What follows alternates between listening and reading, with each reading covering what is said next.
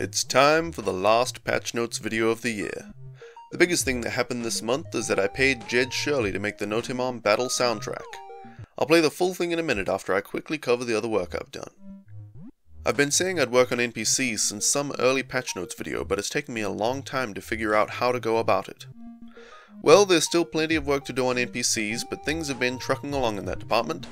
NPCs now follow their routine each day flawlessly, collide with objects, and load in partway along their path, depending on what time it is.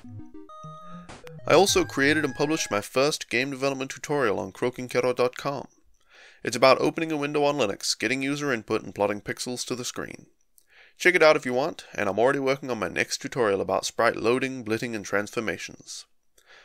Alright, let's get to the battle music. I decided to pay Jed Shirley, the man who made the Notimon theme song, to make a battle music track too. Battles feel way better with this music in place, and I couldn't be happier. I'd love to hear what you guys think of the track, and I'm sure you'd make Jed's day if you leave a comment saying you like it. Cheers.